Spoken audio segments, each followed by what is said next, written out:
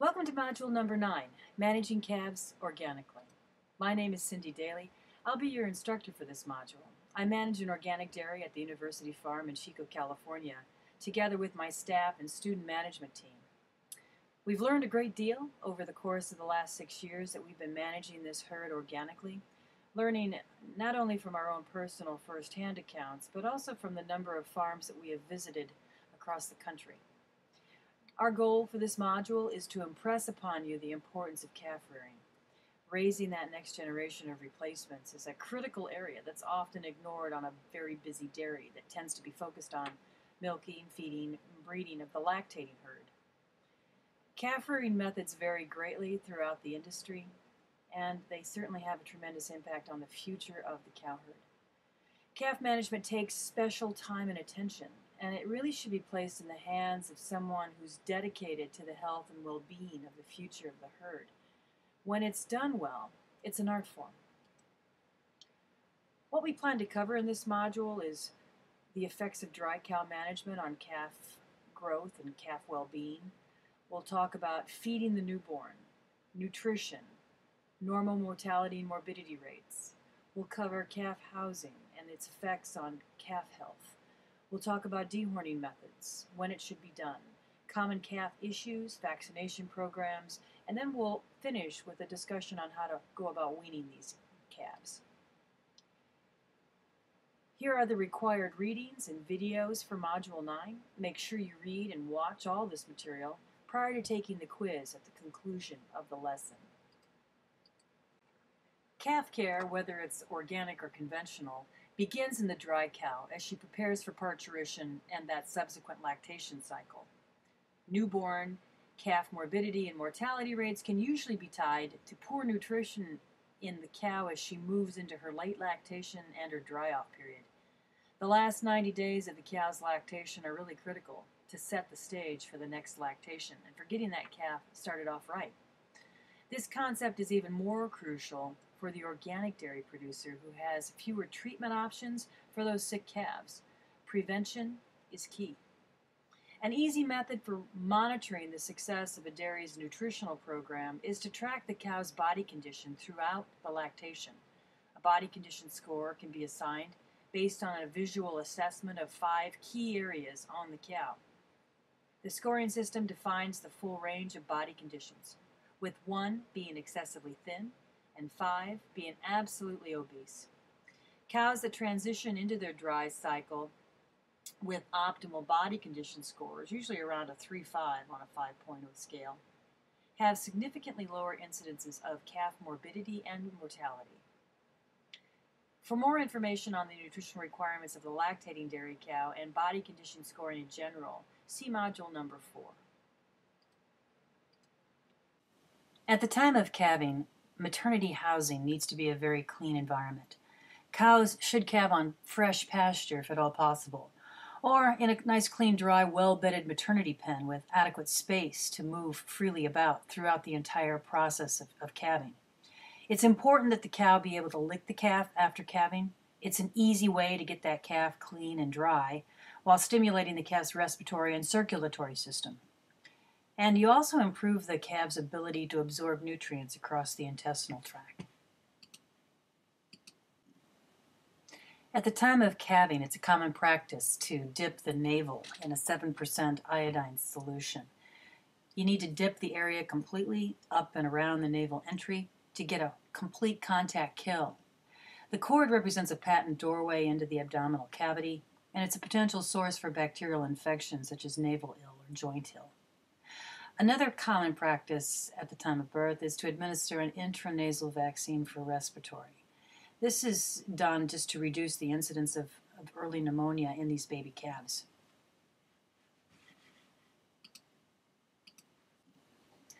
To nurse or not to nurse? It is a huge question within our industry.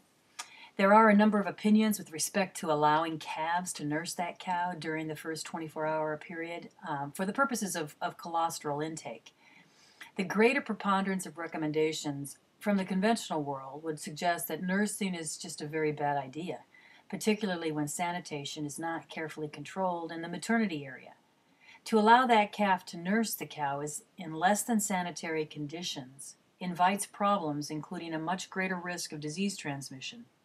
For example, Cryptosporidium, a common microscopic parasite, can be transmitted to the calf from a contaminated udder. It's a fairly common mode of infection for that particular organism in newborns. Crypto causes severe diarrhea and is highly infective. Calves infected with crypto should be isolated and treated with copious amounts of fluids containing electrolytes. In addition to the potential for infection, colostrum intake is really critical during that first 24-hour period of the calf's life, just to ensure that that newborn receives adequate passive immunization in the form of immunoglobulins, or IgG. Without that, the calf is severely compromised. And it's been shown statistically that less than 40% of the calves that can consume adequate amounts of colostrum via direct nursing, primarily due to the fact that these calves can often be weak at birth. There may be poor udder conformation or a variety of other obstructions to the calf's ability to get up and nurse, particularly in that first 24-hour period. And it's really critical that the calf does receive adequate amounts of colostrum in the first 24 hours. So let's talk a little bit about IgG and passive immunization. As we've already said, colostrum intake is really critical during that first 24-hour period of the calf's life to ensure that that newborn receives adequate passive immunity in the form of immunoglobulins known as antibodies. The calf is born without any IgG due to the fact that these rather large proteins simply don't pass through the placenta into the fetal blood supply when the calf is in the womb. So the only way a calf becomes protected against disease is through passive process of conferring IgG, or these antibodies, through the colostrum. What's more, the calf's ability to absorb these large proteins through the gut wall drops precipitously during that first 24-hour period. So it's absolutely critical that the calf receive an adequate supply during the first few hours of life.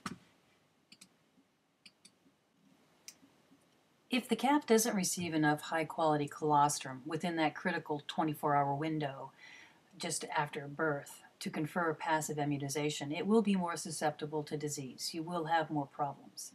Estimates would suggest that only about 20 to 40% of all calves allowed to nurse the cow post-calving will consume enough colostrum in the first 24 hours of life to be protected adequately with the amount of IgG in the bloodstream that's needed to achieve this passive immunization. Traditionally, it's recommended that a calf will receive or should receive 2 quarts of colostrum within the first 12 hours after birth, and then another 2 quarts 12 hours later. For practical purposes, let's call this the 2+2 feeding program. Dairy practitioners recommend 10 grams of IgG per liter of serum for an average calf at 24 hours of age to be protected against disease. To achieve that level of protection, the average calf would need to consume at least 2 quarts of high-quality colostrum that contains 50 grams per liter of IgG. Producers need to be aware that not all colostrum is high-quality colostrum, and that calves vary in their ability to absorb the proteins. So the 2+2 approach allows for that fudge factor that's needed, and it is the best approach for getting all your calves started off right. Once in the system, IgG will protect that calf for about 3 to 4 weeks, while the newborn begins the process of acquiring his or her own immunity, and that's just a matter of time. There are tremendous differences in colostrum quality. Typically, the older, more mature cows produce more IgG per liter of colostrum than a first calf heifer. Measuring the amount of IgG in colostrum can be accomplished with a simple device called a colostrometer. If the colostrometer is not available, Washington State University established some correlations between colostrum quality and volume. As the volume, or the amount of colostrum produced per milking, goes up, Washington State reported a drop in the overall concentration of IgG per liter. So these researchers would suggest that producers use the 18-pound rule. If the cow gives more than 18 pounds of colostrum in a milking, it will likely contain less than 35 grams of IgG per liter, which is well below the concentration of IgG that's needed to confer passive immunity to a newborn calf with that 2+2 colostrum feeding regime. So in the end, feed all newborns a minimum of 2 quarts of high-quality colostrum and between the first and 12 hours after birth, and then another 2 quarts within the next 12 hours to set the stage for truly healthy calves. One of the big questions in the industry is whether or not yonis can be transmitted through colostrum. Mycobacterium paratuberculosis is the organism, and pasteurization is effective in killing that organism in milk. However, it does not kill yonis in colostrum, and that's primarily due to the fact that the colostrum's viscosity will protect the organism from the heat. Colostrum is one mechanism of transmission. 22% of all yonis cows will shed into their milk, and it is, in fact, a source of transmission into your calves. So it's highly recommended that you only feed colostrum to calves from yonis negative cows. So test all your cows, identify the positives, cull them from the herd, and only use the negative cow colostrum to feed your calves. One way to ensure that you have enough colostrum on hand from yonis negative cows is to bank that colostrum. You can freeze colostrum pretty effectively. Place the colostrum in a 1-gallon plastic bag or a plastic container. Lay flat in the freezer with wax paper in between and label it, obviously. Put a date and the cow identification number on each container. When it's time, you can thaw the colostrum slowly in water. Never do it in the microwave. It will destroy the essential proteins that are needed for the passive immunization. Stir before you feed it, and feed it in a very sanitized bottle so that you're not transmitting other bad diseases in the process. Calves between 1 and 21 days of age are designed to utilize milk as their primary nutritional source, owing in part to the fact that only one compartment of their stomach is actually functional at this age. That would be the abomasum. The other 3 compartments of the stomach, including the reticulum, the rumen, and the omasum, are only stimulated to develop and function when a fibrous material is consumed, like grass or hay. There are a number of opinions on whether or when it's appropriate to introduce hay and grain into the diet of young calves. It's been our practice to provide access to high-quality alfalfa and a little sweet grain between 2 and 4 weeks of age, just to begin that process of transition from milk to supplemental feeds and grass. Regardless of the timing of the introduced supplemental feeds, all calves should be fed adequate amounts of whole milk for a minimum of 2 months, with a full 3 months really being preferred by many of the most successful calf raisers I've known. Of course, this will drive up the cost of raising replacement heifers if hospital milk is not available. Calf milk taken from the bulk tank will cost roughly 28 cents per gallon, or 56 cents per calf per day, in addition to any of the additional supplemental feeds that you happen to be feeding.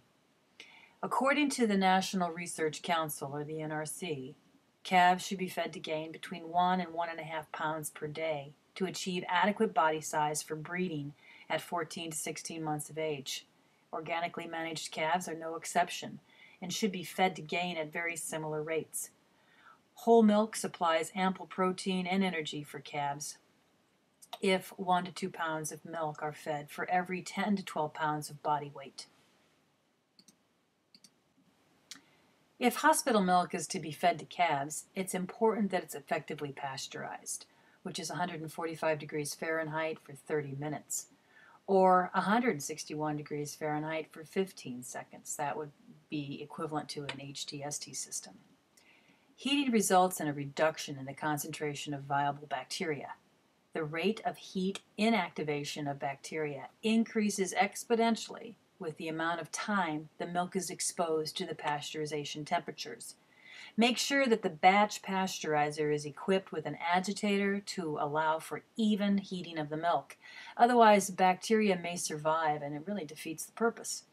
Studies have shown that pasteurization can eliminate pathogenic strains of Staphylococcus, Salmonella, E. coli, Listeria, Mycobacterium, paratuberculosis, and most Mycoplasma species. There are also reports that feeding pasteurized hospital milk also results in calves having less scours and pneumonia as compared to calves that are fed non-pasteurized hospital milk. So this would be a typical system that would be put into play at the time of calving. Calves would be pulled from their mother after the mother has had the opportunity to completely lick it off and dry it down. The calves would be placed into a hutch at birth to basically thermoregulate in a nice deep bedding pack that's clean and dry and warm. We would apply the 2+2 colostrum feeding regime and get 2 quarts of really high quality colostrum into that calf within the first 12 hours, and then 2 more quarts within 24 hours. So the calf would have consumed 4 quarts of high quality colostrum within its first day of life. In addition, as that calf is moved into the hutch, it would also be treated with a iodine solution, a 7% iodine solution on the navel to completely disinfect that doorway into the abdominal cavity. In our program, at a week of age, calves are moved into group pens and then they're fed by group feeders according to their age. Milk allowances are increased over the course of the next 8 weeks to a volume of 2 gallons, which is split between 2 feedings per day. It's important to increase the milk slowly to avoid digestive upset and scours. In order that calves grow optimally, we provide supplemental calf grain with about a 16% protein pellet. And we also provide some alfalfa hay, and that usually starts between 2 and 3 weeks of age. The figure to the right shows that energy requirements for the average daily gain of calves, the ratio of metabolizable energy to average daily gain, fluctuates by breed and by weather. So the larger the calves, like Holsteins, they require more metabolizable energy, or kilocalories per day, than the smaller breeds like Jerseys. Temperature extremes also alter the metabolizable energy requirements to maintain a specific average daily gain in these young growing calves, which means that they're just going to need more feed during that cooler weather period for adequate gain. Let's move on to weaning. At 2.5 months of age, or 10 weeks, we begin the weaning process, where calves are then fed a gallon of milk a day, shifting their dependence from milk to grazing, hay, and grain. Now, depending upon the transition and the amount of milk we might have available, calves are typically weaned at about 12 weeks of age in our program. So at that point, they're consuming roughly 3 pounds of calf grain or calf starter, and they're broke to the calf stanchion where they can feed on hay and silage. The goal is really a seamless transition from milk to a forage-based diet. When to wean is another hotly debated topic within the industry. The primary criterion that should be considered before weaning can occur is adequate rumen development. That is, the rumen must be capable of rumen fermentation. If calves are on 2 to 3 pounds of grain per day, eating some dry hay, grazing some grass or pasture forages, and if they are in excellent body condition, then it sounds like they're ready to wean. According to nutritionists, calves consuming 1.3 to 1.5% of their body weight as dry feed will have adequate intake for weaning. The large breed calves, this would translate to 2 to 3 pounds of calf starter per day. For Jersey calves, it's estimated that 1.5 pounds of calf starter per day is needed at the time of weaning. So regardless, weaning is a stress on the calves, and it really needs to be monitored quite carefully. Remember that maintenance requirements for calves will increase about 1% for each 1 degree drop in ambient temperature. So an increase in grain or calf starter supplementation is really needed during cold weather snaps. Don't dehorn or vaccinate at the time of weaning. This will only compound the stressors and cause more disease outbreaks. In fact, all calf processing and calf vaccinations should be completed well in advance, several weeks of weaning, to ensure that the calf is adequately protected. Here is a routine preventative health care practice regime for calf management that's put forward by Cornell University. They recommend that all calves at birth will have their navels dipped in iodine, as we've already discussed, and they will also have an ear tag administered at that time for animal identification purposes. They recommend dehorning and extra teat removal by 3 months of age. We recommend that that happens prior to 1 month of age.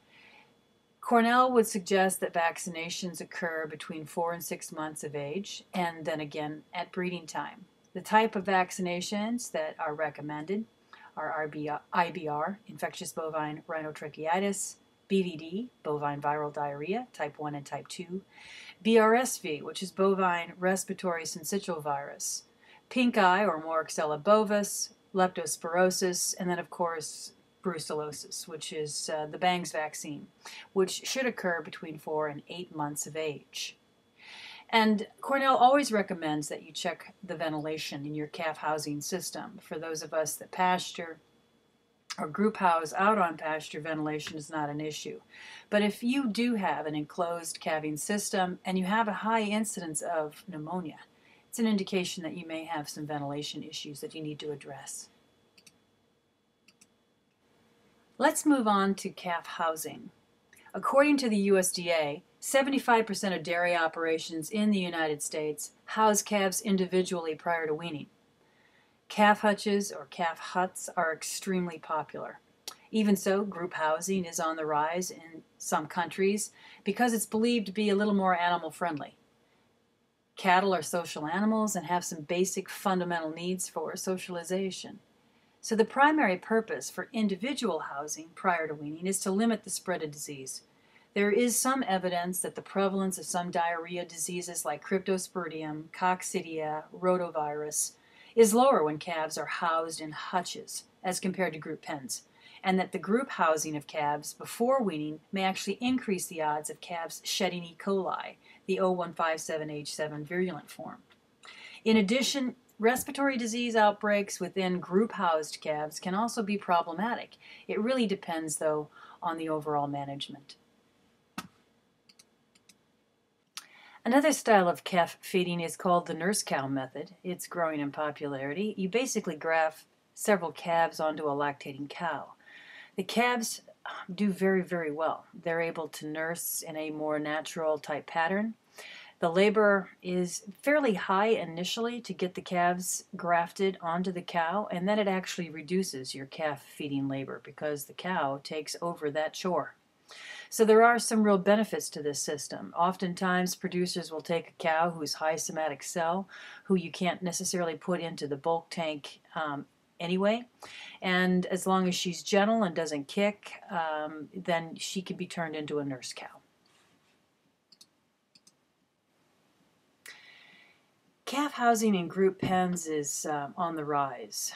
It is the preferred method among animal welfare concerns because the calves are allowed to interact with one another. The ideal pen size is between 6 and 9. You really don't want to get over that number in each pen. The advantages: it's easier to bed, it's easier to clean. Calves are easier to feed this way, so it does have labor savings to it in a significant way. However, there is a higher risk of disease transmission and a higher incidence of cross-sucking among calves, so that you do end up with a few more damaged udders. All of these things can, of course, be managed, but they do indeed need to have someone who is observant and on the ball to make sure that they can circumvent any of the problems as they arise. Group feeding calves does take a little time and finesse. You need to train these calves to drink from these large nipple feeders. It usually takes about 3 days, and the calves need to be very aggressive drinkers. The calf caregivers need to be watching these groups of calves very closely for any sickness or weakness or slow drinkers, and they should be removed and isolated so that they can better compete in another situation. We also leave the nipple feeder in the calf barn with water. It cleans out the nipples, and it also deters calves from sucking on each other after the milk is all gone. Another style of feeding calves is called the New Zealand mob style calf rearing methods. This is a picture of Meredith Burrows. She's with California Cloverleaf Farms in Denair, California. Meredith and her husband Zeb have been raising calves using the New Zealand style of calf rearing for several years now. And they have designed a very low-cost feeder. They basically have modified a food-grade 55-gallon drum, installed the peach teats or the McCarville nipple. You can get those from McCarville Dairy Supply. And then they hook each nipple up to a plastic line, which is good for one season. And then all of those components are switched out for the following year. The position of the nipples are very important on this barrel to kind of get that correct head position for nursing. Saliva production is very important, and saliva contains the buffering agents that aid in the digestion of the milk. And all of that has to do with sucking and head position. So it's an important component to be considered. Producers may want to use the average calf morbidity and calf mortality rates as an objective indicator, or a barometer, if you will, of adequate housing and overall calf management. Data from Europe and the United States show an average pre-weaning dairy calf mortality rate of about 7.8%. Likewise, the National Dairy Heifer Evaluation Project, conducted by the USDA, reports a 6.3% average mortality rate among pre-weaned heifers to 8 weeks of age in the U.S. Moreover, the National Morbidity rate, or incidence of sickness, vary greatly by region and by dairy, as you might expect. Scours and pneumonia are the leading cause of illness in pre-weaned calves in the U.S., with a 27% morbidity rate for scours and an 8.9% morbidity rate to pneumonia. So these aren't necessarily targets for good practice. They are windows into what is normal with respect to health statistics, and they directly reflect management. So if you can operate well below those statistics, then you know that your management is on the right track. Ventilation in your calf housing system is really critical. If pneumonia persists in your program, it may be time to consider housing ventilation as a potential issue. While these enclosed housing systems do protect calves from cold and wet, they also create air quality issues if your ventilation or airflow isn't adequate. So no matter what housing system is used, it's really important that the air used for ventilation is clean and fresh. Newborn calf housing is best located on the windward side of the farm to minimize the passage of airborne pathogens from the older animals. Airborne pathogens like mycoplasma can be carried by air currents several hundred yards, pointing to the critical nature of placement of the calf housing relative to the rest of the dairy layout. Given that there is clean air outside the housing structure, a goal is to have air quality within the microenvironment that surrounds the calf to be very similar to the outside air. With proper ventilation, the relative humidity will be nearly the same in the calf zone as it is outside, and that the concentration of manure gases, dust, and pathogens will be very low. Improper ventilation can cause serious respiratory problems, among other health-related issues. It may be best to have a fresh nose come in and evaluate how well you're doing with respect to airflow and the overall air exchange in your calf rearing system. If your barn smells of ammonia, you'll need to work on your air exchange rates to optimize your calf health.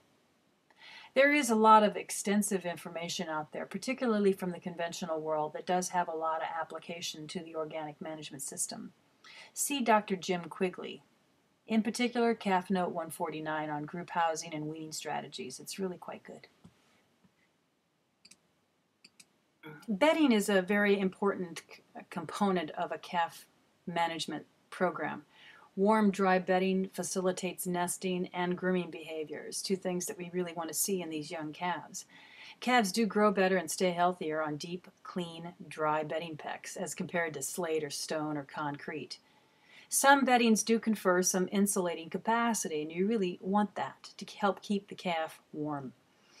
Wet bedding supports parasites, and it also induces a lot of sickness. Bedding is also specifically covered within the National Organic Program standards. The NOP states that the organic producer of livestock must establish and maintain livestock living conditions which accommodates the health and natural behavior of the animals, including appropriate, clean, dry bedding. So if the bedding is typically consumed by the animal, it must comply with the feed requirements.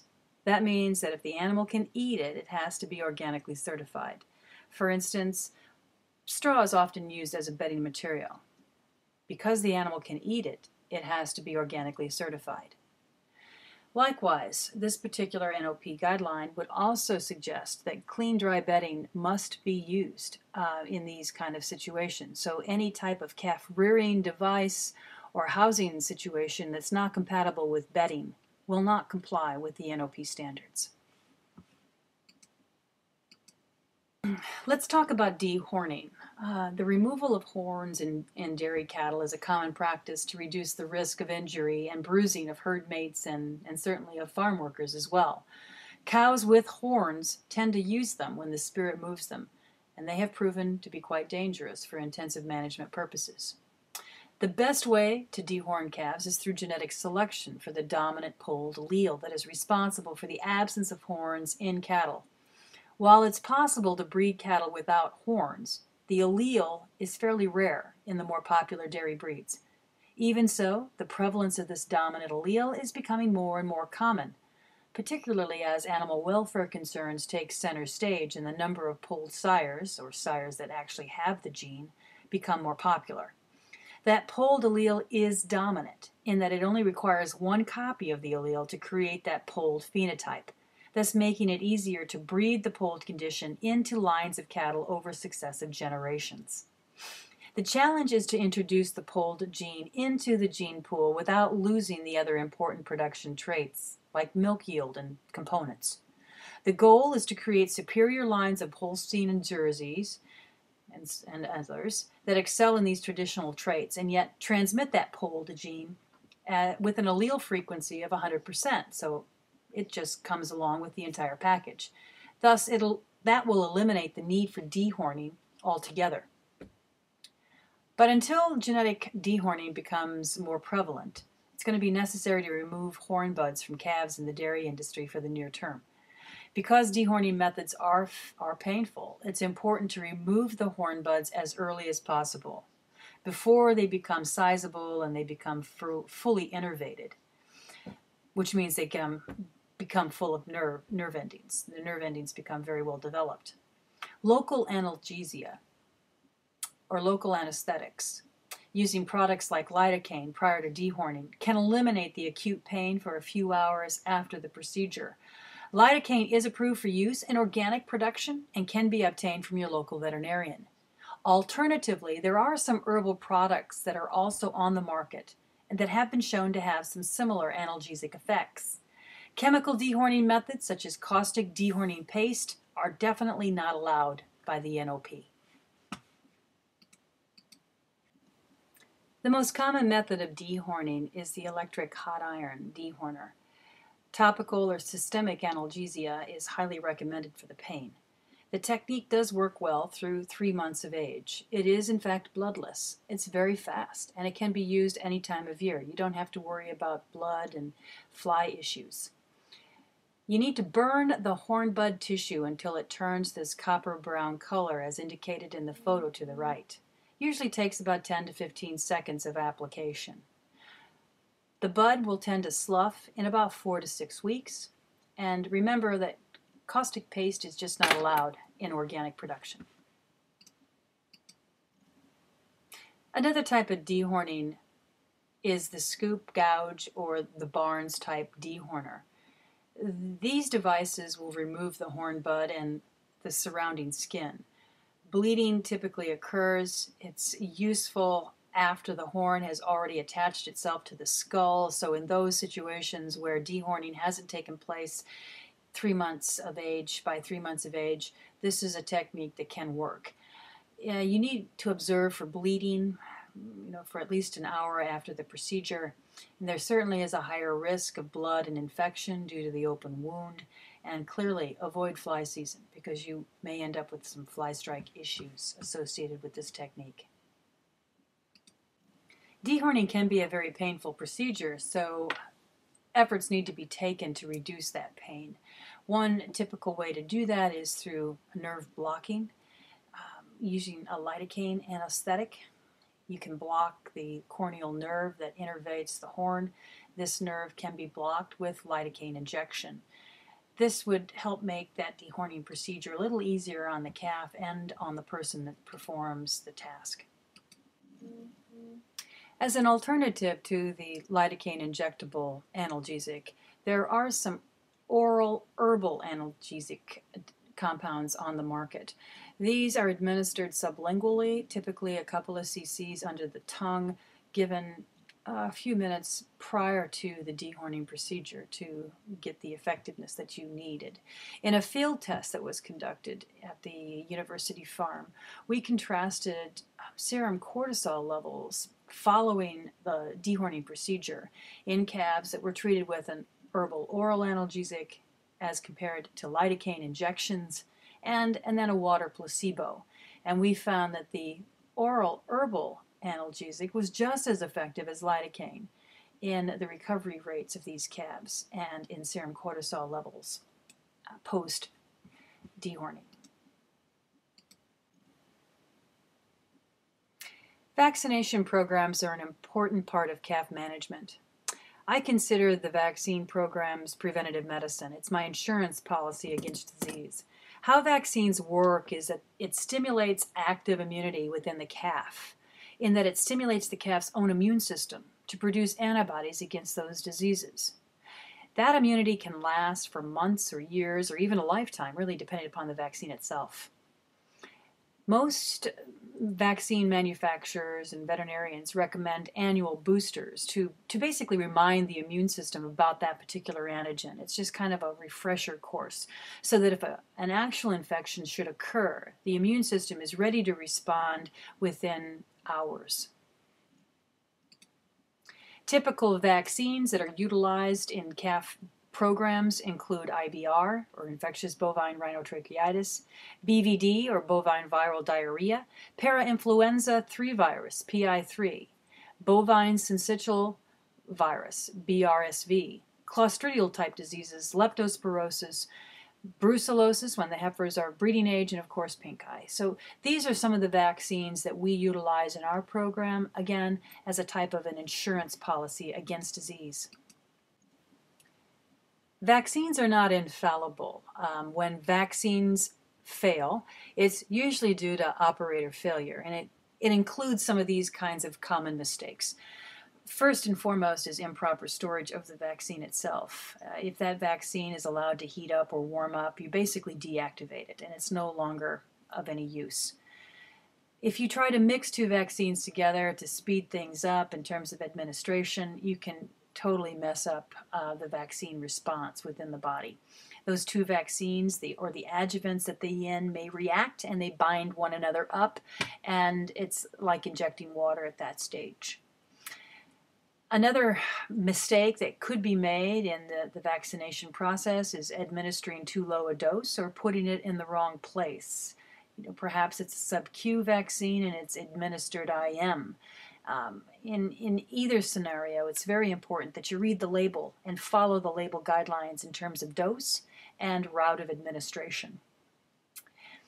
Inactivation of vaccines by residues is another way that you can make a vaccine fail. Using dirty syringes to pull the vaccine out of the bottle, you basically contaminate the rest of the bottle. And if you don't use it all in one day, that's going to incubate the bacteria. And as the bacteria incubate within the vaccine bottle, it'll deactivate your product. You can also have problems if you try to vaccinate an animal that's too young to respond to active immunization. Those are the animals that are still under the influence of passive immunization from the mother. So the mother will confer passive immunity or antibodies from her to her baby through the colostrum, typically. If those maternal antibodies are still circulating, they will interfere with the vaccine that you administer for active immunity. So you do need to make sure that you vaccinate animals at the appropriate age. If you vaccinate sick animals or stressed or unthrifty animals, the animal's immune system is not going to be in a position to respond. So again, that particular vaccine will be inactivated. Failure to administer a booster or waiting an extended period between boosters can also create problems because again, you're trying to keep the immune system on call, always hoping that the immune system will be ready and willing to respond quickly should an actual infection occur. So if you fail to booster a vaccine on an annual basis, the immune system may forget what that antigen is. And by the same token, all killed vaccines need to have a booster when the animal sees that vaccine for the first time. If you do not give 2 successive injections at 2 to 3 weeks apart, you could create problems with active immunity as well. Vaccination programs are essential to good health, but they really don't replace other important management practices like adequate colostrum intake, sound nutrition, proper sanitation. So realize that they're just one tool in that entire toolbox, and they need to be appropriately applied. At this stage of the module, we're going to begin talking about common calf diseases and how to prevent them and how to treat them in an organic system. The diseases that we'll try to cover are typically the most common in calf management systems: septicemia, scours or diarrhea, pneumonia, and parasites, both internal and external.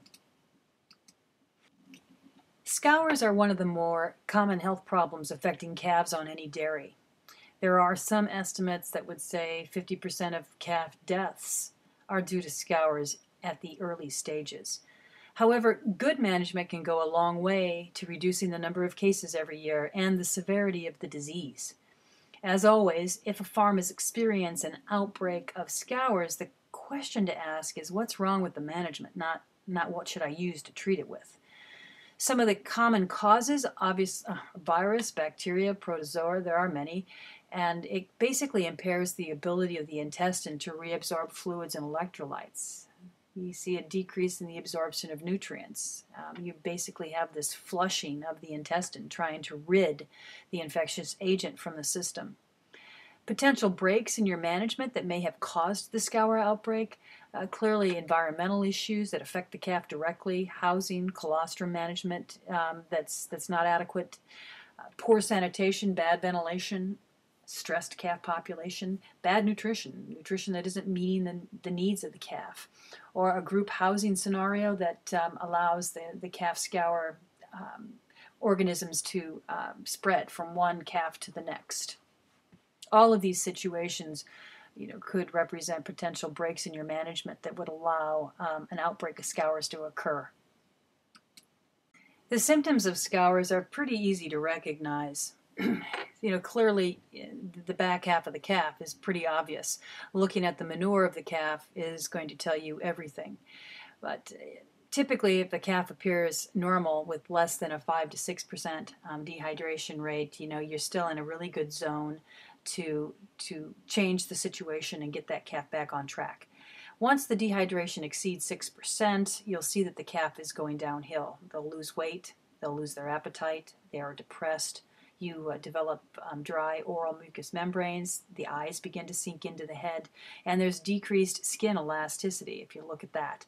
So that's when that calf is in serious trouble, and you do need to hydrate lots and lots of electrolyte-based fluids to that calf. Once the dehydration exceeds 10 to 12%, you begin to see organs shut down. The extremities start to get cold, the calf is recumbent, and its death is soon to follow. At that point in time, it's very difficult to resurrect that calf. Scours prevention is always the best policy, and here are some ways that you can actually prevent scours from ever entering your calf herd. Maintain the health and the body condition of the cow prior to calving. That dry cow period is really critical, not only to her subsequent lactation, but also for the health of the calf that she's giving birth to. After birth, move that calf to a nice clean and very dry environment. And that calf should be able to thermoregulate very, very quickly in this new home. Provide lots of high-quality colostrum so that the calf can build a natural resistance from the acquired immunity that it's gaining from the mother's immune system. Isolate any infected calves that could actually cause severe infection. So make sure that you isolate anything that looks questionable so that the rest of the calves are not exposed. Then also prevent nutritional scours. You can decrease the incidence of nutritional scours by maintaining a proper feeding schedule and not allowing those calves to gorge themselves at one large feeding. Space it out over the course of the day. 2 feedings is usually fairly good to prevent nutritional scours from occurring.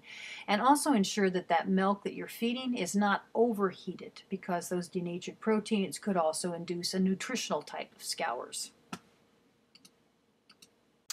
In the face of a scour outbreak, or if you do have a calf that has scours, the best thing to do is to apply oral electrolytes. Dehydration is the #1 reason why calves with scours die. Electrolyte solutions are available commercially, or you can make them up at home. Provide them at the first sign of scours. If the calf can drink, then electrolytes can be fed in a bucket or in a bottle. If the calf won't drink, you do need to administer the electrolytes with an esophageal feeder. Feed 1 pint per 10 pounds of body weight, and you need to administer it 3 to 4 times a day between the milk feedings. It's very important that you don't withhold milk in a scouring calf.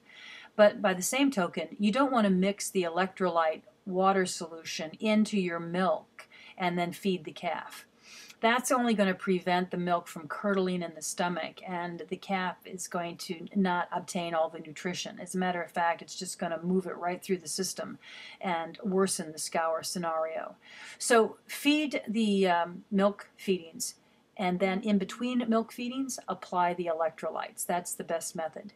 Probiotics, these are great products that contain a lot of good bacteria like lactobacillus, and they compete with the scours bacteria in the gut. They can be fed preventatively, or they can be fed as part of a treatment regime for scouring calves. But make sure that you get these products approved by your certifier. And they make sure that they're non-GMO and that all the ingredients are actually allowed. Manna oligosaccharides are another approach that could also be utilized in a scouring calf. These are complex sugars that come from the yeast cell wall. Bad bacteria like E. coli like to bind to these yeast sugars, and then they travel through the intestinal tract and then out into the manure. Because the bad bacteria are bound to the manna oligosaccharides, they can attach to the gut wall and further cause disease. So these products can be fed preventatively, or they can be part of a treatment regime as well. Another effective treatment is immunoboost, where there's a variety of different products out there that actually stimulate the immune system so that the immune system can clean up the infection. Passive antibodies. If you happen to know what infectious organism you're working with, you can purchase a passive antibody to that and administer it. It works the same way as colostrum. Alternative therapies, there are many, but these may not be scientifically evaluated or appropriate for all farms. So this is really up to the individual producer and the consulting veterinarian that's working with each farm. There's a variety of different types of herbs that have been used to treat scours. Homeopathy, organic yogurt actually serves as a probiotic. Lots of different alternative therapies that I won't necessarily go into here. This table lists several of the causative organisms of scours in calves, along with the typical ages with which they're affected, some of the common symptoms, methods of diagnosis, and then some general comments with respect to each one of these organisms. Typically, the agent can be determined by fecal culture, having cultures taken of the diarrhea itself, or taking a manure sample and having a fecal flotation done to determine if it's actually some type of parasites like Cryptosporidium or coccidiosis. In either case, that will help you affirm the type of infection and then will help you develop a strategy to prevent this in the future. Internal parasites is another area that needs specific attention in organic calf management practices.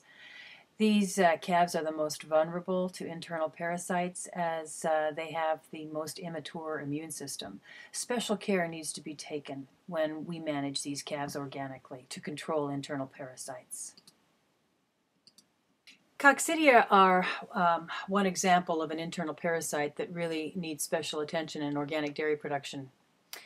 Coccidia is a one-cell intracellular parasite, has a very narrow host range in that the type of coccidia that infects poultry is going to be different than that infects cattle. It has a fecal-oral transmission route, so it's from contaminated fecal material that gets ingested by the animal. That's how the infection continues to reoccur.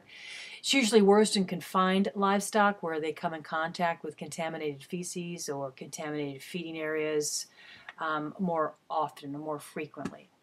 Here is some examples of what we mean by contaminated feed areas and contaminated waterers. And these calves are so closely confined, naturally if one calf has the coccidia, they all will have coccidia as they continue to exchange manure and saliva on a regular basis.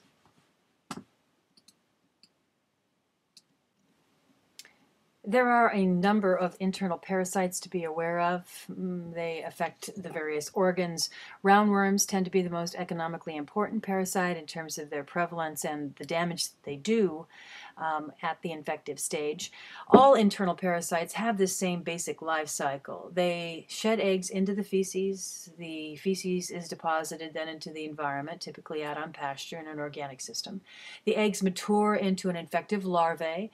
That larvae then becomes ingested during the grazing process because these larvae will be available in these droplets, water droplets, on the blades of grass.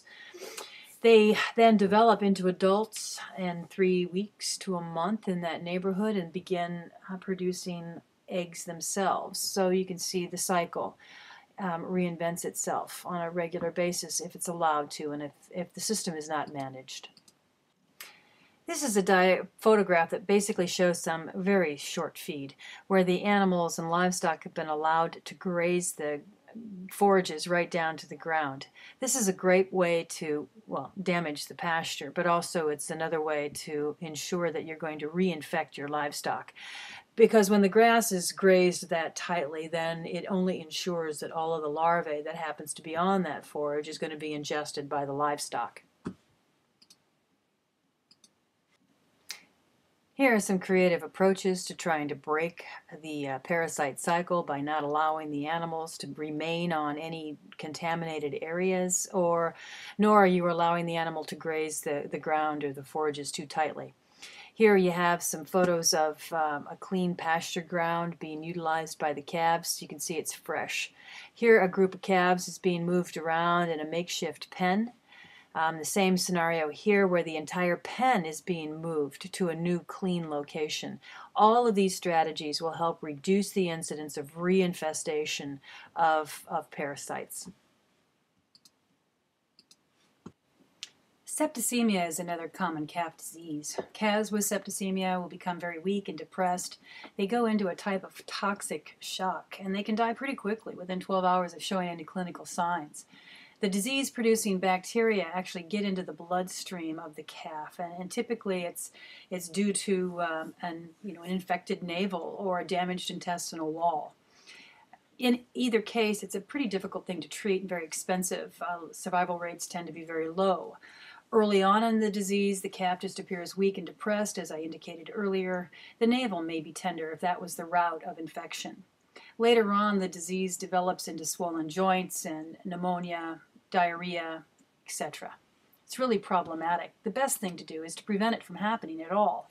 And the way in which to prevent septicemia is to keep the calves in a very clean and dry environment, minimizing the exposure to any pathogens. Calves that have had adequate colostrum and really good passive transfer of immunity will be at less risk for developing septicemia. In fact, most septicemia calves have become infected and become ill because they have had inadequate amounts of colostrum. Pneumonia is another common disease in calves. It's an infection that inflames and damages the lungs.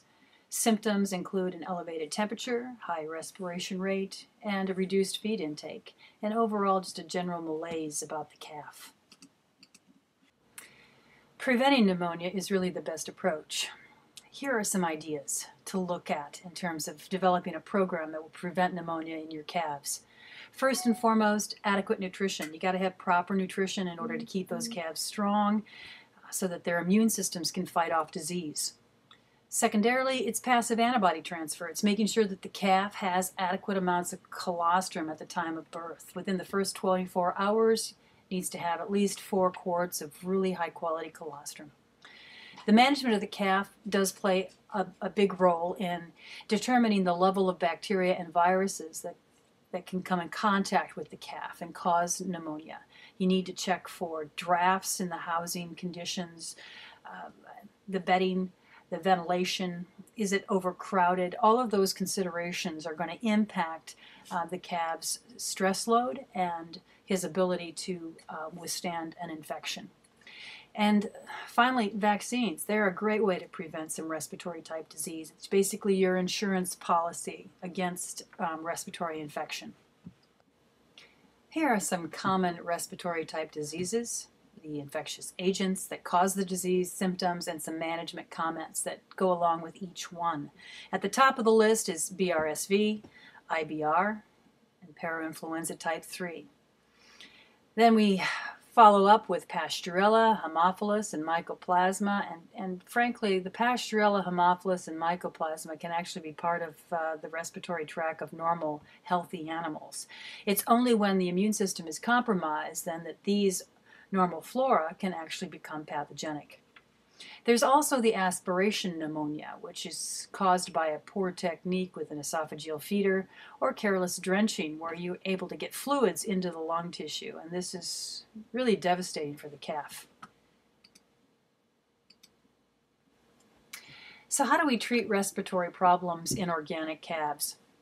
Well, we need to begin by fixing those problems that cause the infection to begin with. You know, if you've got some drafts or ventilation issues, you need to address those problems. If the bedding and the housing situation is not warm and dry, you'll need to fix that as well. Also consider vaccinating the calves early on in the outbreak with an intranasal vaccine. That's a type of situation where the vaccine stimulates a local immunity and the animal is better able to withstand the disease, so you lessen the severity of the symptoms and you also speed recovery. Additionally, you can use passive antibodies for Pasteurella. You might want to consider immunoboost to try and support the immune system. Both vitamin A and C injections are also very good to support the immune system and speed recovery. Administering anti-inflammatories like aspirin to reduce fever and to prevent lung damage, perfectly acceptable in an organic system plan. And finally, you need to consider antibiotics. So in the case where the calf is just not responding to any of the other treatments that are suitable for organic, then you must use antibiotics to prevent the animal from suffering. Animals that are treated with antibiotics must be removed from the organic production system, so they will no longer be able to produce organic products in any way. Alternative therapies, well, these are not scientifically evaluated and they may not be appropriate for all farms. You might want to consult with your veterinarian or with your other healthcare professional to get an idea of what kinds of products might work on respiratory type infections. Some of these products would include herbal antibiotic tinctures, garlic, homeopathy, and essential oils. In particular, eucalyptus has been used for respiratory type treatments.